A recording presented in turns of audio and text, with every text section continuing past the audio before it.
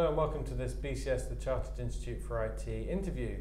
Today I'm with Natasa Przulj, who is from the Department of Computing at Imperial College, and she's the winner of this year's Roger Needham Award. Natasa, thank you for joining us. Thank you very much for inviting me. Now, I've read about your achievements and everything you've done to receive the Roger Needham Award, but I wonder if you could briefly, or go into some detail, explain the work you've been doing and basically how you've received this award.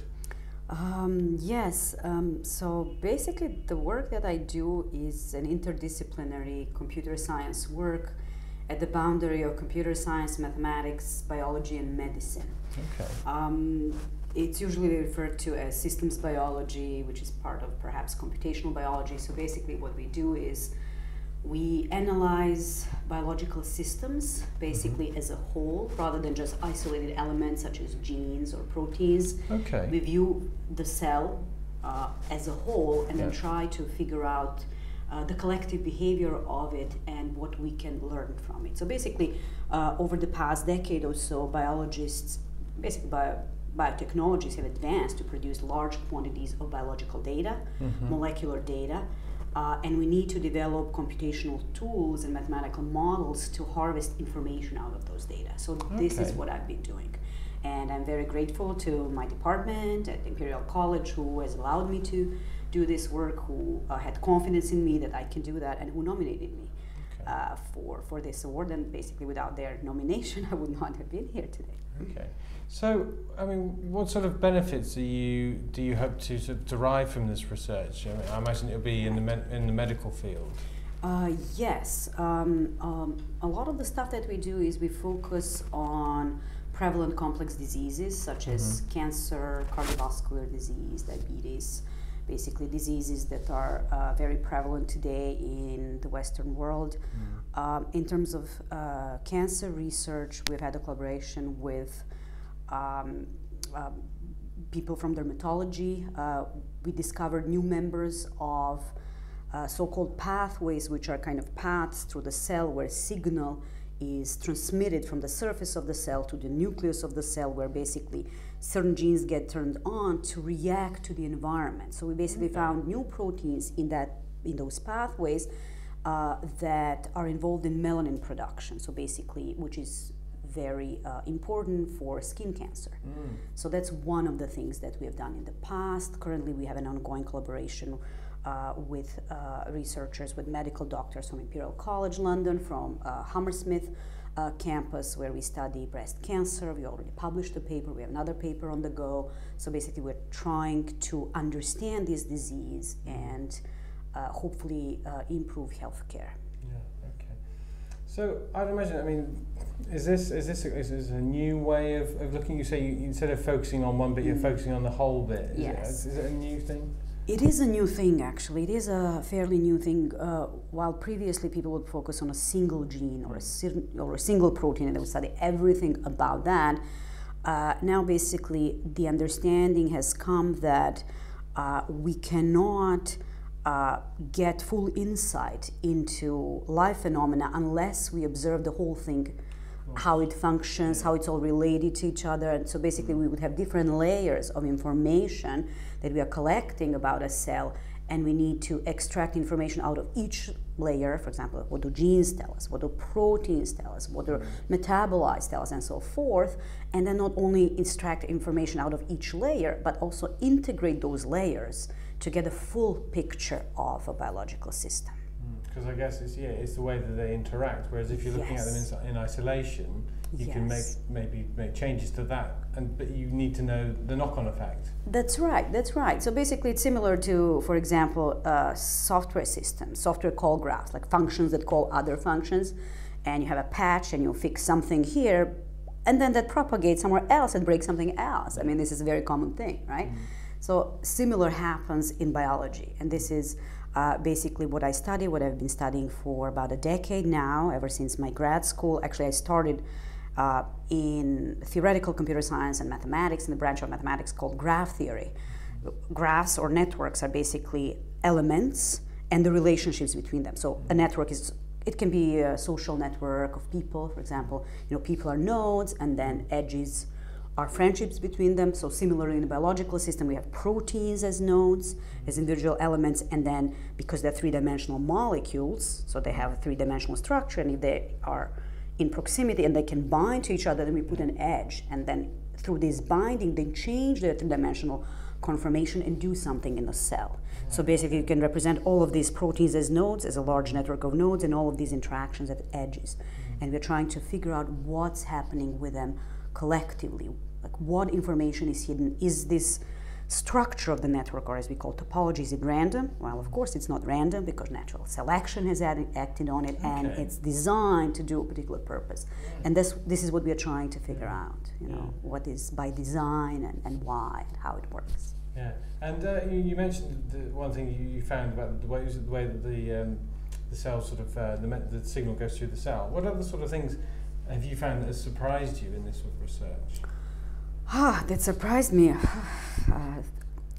So the thing is that dealing with these large networks is computationally intractable, mostly. So basically there are some simple algorithms, but usually they don't apply to real-world data. Real-world data is complex, and many of the problems are so-called NP-hard and NP-complete, meaning that mathematically, provably, you cannot solve them exactly, given all compute power of the universe and all the time of the universe, right? So what we need to do is we still want to solve these problems, so we need to design approximate solutions or heuristics. So one of the things that is perhaps surprising, and this is a new paper that we will be publishing hopefully later this week, or it's accepted, so I don't know exactly when it'll come out, this week or next week, but very soon, is that in biological systems, and actually in other systems, any networks like economic networks, world trade networks, metabolic networks, protein interaction networks, in all networks, you can identify a very small number of roles that these nodes play. And it is the interaction between these node roles that can give you insight into the functioning of the system and what it means. So that's a new insight that I thought was very surprising. Basically, we can compute this very quickly, and we get some beautiful results. For example, we can track the origins of economic crises, recovery periods, what impacts them, which countries get the most impacted, why, and things like that. So I thought that was probably surprising. I would think so. No, you were saying a little bit briefly that the way that obviously by not isolating things, you can get the knock-on sort of effects. Yes. So would this lead to, could you use your research in sort of pharmaceutical research, creating drugs and sort of trying to minimize, not necessarily minimize the side effects, but maybe have forewarning of the side effects? Yes, yes, that is a very interesting question, and pharmaceutical industry is very much interested right now in exploiting actually these networks and trying to figure these things out. In particular, one of the big topics right now in pharma industry is how to reposition the drugs. So basically, you know, pharma has synthesized most of the drugs that it actually can synthesize. Of course, at the university, a good chemist can synthesize more. I mean, the universe of possible drugs is huge. But pharma would like basically to figure out a way if they can reposition as drugs. So for example, just a trivial example, like maybe a headache medicine is not just a headache medicine, maybe it does something in kidney disease. Okay, so right now what we are trying to figure out is how to integrate and harvest the information out of all of these networks, layers of information that we have about genes, proteins, metabolites, drugs, drug target, drug-drug interactions, interactions between diseases, ontology of genes, of basically what they do in the cell and proteins. Can we harvest all that information to help us understand so-called disease ontology? So basically, currently, the way medical doctors are learning about diseases and relationships between them, meaning disease ontology, that knowledge has been about 100 years old. It's based only on the symptoms they knew back then and the organs the most affected. But back then, they did not have all this molecular level data. Of course, no. So now a big challenge is how do we harvest this information and then to evaluate if this disease ontology still holds? Of course, a large chunk we expect will hold, but there would be other relationships between diseases that we might be able to exploit to just reposition the drugs, because if you're repositioning that, you know it's not toxic, like it's already, the research is done, you can just give it to different group of people. So that's one of the beautiful problems right now, and I've been working with GlaxoSmithKline. Actually, I'm very grateful to them. They've been funding a couple of my students in the past, and we've published a paper in December on one of the methods how to figure things out, figure these relationships, new relationships between diseases, and of course it's an ongoing work. Yeah. Now obviously you're dealing with probably huge amounts of data, big data, which is obviously a big challenge for a lot of companies now, the amount of data that's been created. I mean, how do you find that you in your field cope with the sheer amount of information that's coming out of your research? Yes, there is the amount of information, there is a lot of data, that is true, but in addition to the amount of data, there is the complexity in the data. Yeah, of course. So that's a huge challenge. So we basically, we can use all the compute power that's given to us. Right? I got an ERC starting grant a couple of years ago, so we bought a decent compute cluster just for my groups, just on which we can develop these algorithms and test them. And, there are challenges, and we cope with them by parallelizing. Of course, luckily many of the problems that we deal with are embarrassingly parallel, so we can just distribute over a cluster, then collect the data, integrate them a bit. So that's one of the ways we cope. Of course, there are challenges such as if your network or networks are too large to fit in the memory. How do you partition a network? We still don't know exactly. Which chunk do you put in memory to actually process it? We're working on that. But there are big computational problems here. Yeah, because I mean, the sort of work you're doing before, it was the reason I imagine it hasn't been done before. It's just the compute power hasn't been there until now. So I mean, your sort of work is pushing the boundaries of computing performance, I would imagine. Yes, actually. It's the data was not there, but even with the data, the compute power is not there. Even with the compute power that we have, it's still a challenge. We have to really parallelize. We have to figure all sorts of things out. Can we do it in hardware? How do we do it in hardware?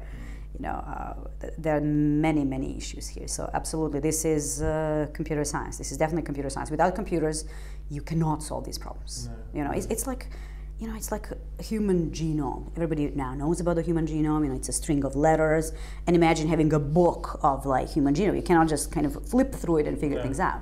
You have to compute, you have to model, you have to figure things out. And even the genome we don't really understand. And the genome is just the blueprint of the so-called proteome. Genes make proteins, and it's proteins that do things in the cell. So, and we're trying to understand, how genes interact and how proteins interact. So you can imagine what levels of complexity are there, and you really need to utilize compute power, or you can't do it. No. Obviously, BCS has a very active health informatics group, which I'm sure you're aware of. Now, what do you see as the biggest challenges in terms of health informatics, using your computers in healthcare? Health informatics. Yeah, well, that's another issue. So in health informatics, of course, privacy is a great issue. Getting access to the data is a big issue. And then, of course, what do you do with those data? How do you compute on these patient data, patient records? Again, it's the same types of problems that we talked about earlier in the interview, where you have different layers. So, for example, you would have cardiovascular patients, for example. You'd have their symptoms, you'd have their, data such as if they're smokers, their weight, their habits, if there's exercise, if they don't exercise. Then you would have molecular data.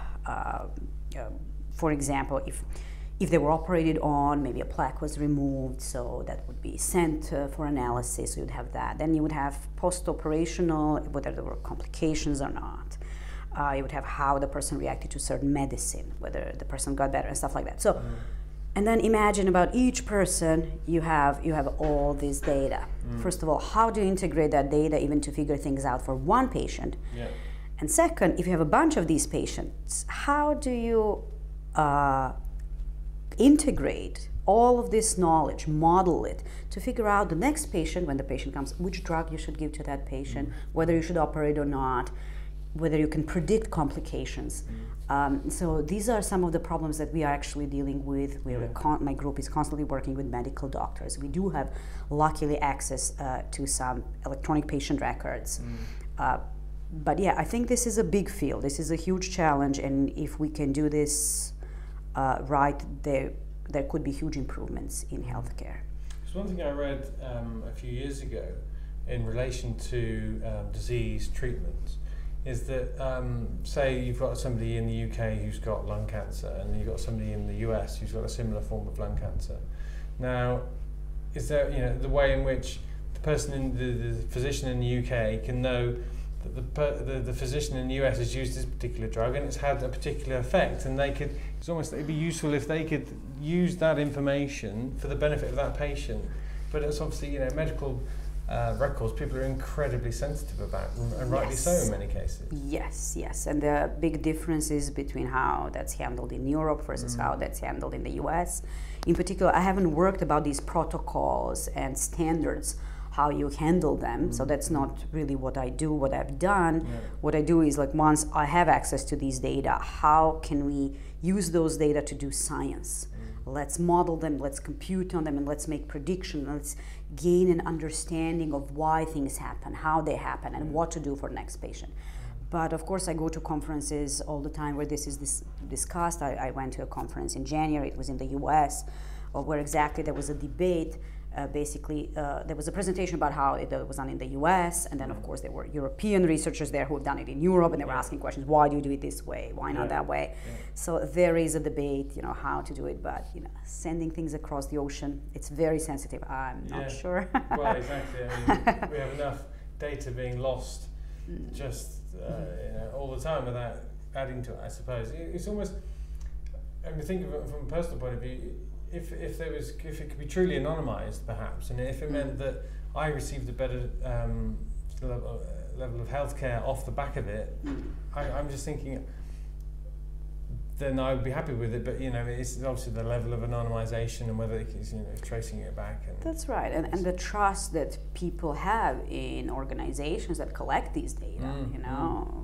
Is the data really be used the way they say it's going to be used, or are they going to be recording this and maybe using it against me when I apply for the next job, if I had a stroke or not, what I mean? People are worried about all these things, so they're big ethical issues, sociological issues. And another thing I've recently, obviously you've got these little sort of Fitbit things, little devices you can wear which track how many steps you take and all that sort of thing.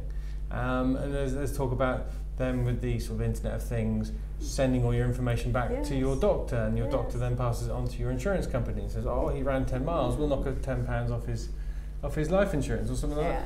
I mean, there's all those sorts of things that could be coming, I suppose, which is just fraught in many ways. Exactly. Even some friends of mine, they would, cycle, I don't know how many miles, and then automatically that device would post that onto Facebook, for example, and it's like, what are you doing? I mean, why are you doing this? So there are big issues. I think we are just at the dawn of this era, and there's so many things that we need to regulate, actually, to do this right, and to convince people it's all done properly and it's safe and it's not going to be abused, used against them. Now, another issue that BCS is very keen is on to encourage more women to go into IT and into computing. And obviously, you're working in the Imperial College. How do you find the number of women in IT, and how do you think we could maybe get more women into IT? Yes, another hard question. I can say that Imperial, I've been very happy. At the Department of Computing, we have a relatively large percentage of women compared to other departments, other computing departments in the world. The atmosphere is great for working. I've never had any problems because of that. It's great. Yeah. It's really good. I'm very, very happy where I am. But of course, in the past, I've gone through situations where that was not the case. Right. And it is difficult. I can say that it is difficult, especially for young women getting into the area, because they can feel that everything is against them, that their colleagues are against them, that the professors are against them, and you know, there are mechanisms to hope. There are often support groups, women support groups, and that does help. How do we solve these problems? Honestly, I have no idea. I know there are people who do research in this area. They study basically from the dawn of computing till now what has happened and how apparently in the 80s, from whatever, I don't really follow this literature very closely, but in the 80s it was the best period. There was the largest number of women in computing, and then over the 90s and till now that declined again. It's again also about the image that this profession has, and you know, women don't want to be seen as nerds, and you know, like they don't even want to hang out with those guys who, like, you know, are like that. So what to do? I don't know. Perhaps, probably, you know, outreach. Probably, perhaps an interview such as this one that could show women that you can be a woman and you can do this, and it's all right. Yes, I mean, it will be difficult, but for men it is difficult as well. You know, without being challenged, actually, you cannot achieve this. So honestly, I mean, if I was to do it again, I'd probably choose the same path, even though it is difficult. It's not impossible. There is a number of us. Yes, there are social problems, societal problems that need to be addressed, resolved, but people are working on it, and I think as a society we are getting there. Do you think maybe as obviously with the large and rapid adoption of IT over the last few years, the things of smartphones and Facebook and Twitter and things like that, do you think as it becomes ever more pervasive in our society, it will just be something that people do, and it won't necessarily be thought of as a nerdy or a geek thing? It will just be another factor and part of our culture? Yes, I think so. I think you're totally right, and this is what has happened to many other disciplines. When it's new, when same with engineering and medicine. And law. Exactly. So men first get in, and then slowly women start getting in, and then at some point there would even be more women in the area. Then. So I think it will happen. It's just like any other profession. It will happen. Because it's quite new, I suppose. But do you find, I mean, obviously you do get a lot of female doctors and other sort of physicians. Do you find that maybe in your sort of field, where it is more on the biological side, there are more women, would you say? Yes, in bioinformatics, yes, there would be more women. Because you need to know some biology. You maybe sometimes even had undergrad in biology, and then you did master's or PhD in bioinformatics. There are definitely more women in the area, and from what I see from my grad students, usually about half of them would be women. So far I had 4 PhD graduates, 2 women, 2 men. So definitely more, I would say, than in some other kind of hardcore computer science areas, such as systems or compilers, programming languages, things like that. So I'm sure you haven't finished what you're doing or what you're working on. So where do you hope to take your research next? What's your next big thing? Next big thing? Or small thing, or medium-sized thing? There are many problems. As I told you, these things that we're working on, they're not done deals. So there are still many challenges. I hope to keep improving our methods, because what we do is we design methods that work well on a particular problem. So this is how you achieve good heuristics. Basically, you cannot do a method that's generic. If you're dealing with a computationally intractable problem, you cannot do a method that works well in all situations. It's going to fail somewhere. But basically, on a particular data set, you want it to work well. So what I would like to do next, I would like to get a little bit more into this health informatics, into electronic patient records, try to predict complications, try to figure those things out, also drug repositioning, also working with pharmaceuticals perhaps to figure out how we can do non-invasive testing, do some, identify biomarkers from blood samples rather than biopsies of certain tissues. Things like that. So that's in the biological realm. Also recently I got interested in economic systems, economic networks, world trade networks, financial networks.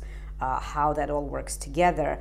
And we do have some results there. And basically, this persistent economic crisis over the past few years, made me curious what's happening there, and can we transfer some of our knowledge and methods into that domain. And I would like to pursue some of the topics in that area as well. Okay, fantastic. Brilliant. Natasha, thank you ever so much for your time. It's really, really interesting. Thank you very much for inviting me.